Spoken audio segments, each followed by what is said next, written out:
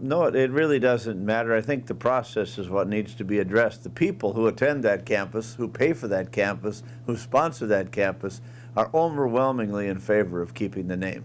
So the people, the administration, obviously it would be nice if there was never any conflict, but the alumni, the people that attend there, overwhelmingly want to keep the Fighting Sioux nickname. They don't feel it's derogatory, and they believe that the process by which the name was retired was flawed, and that is the basis for that should be the basis for the discussion of the bill when we have it for hearing.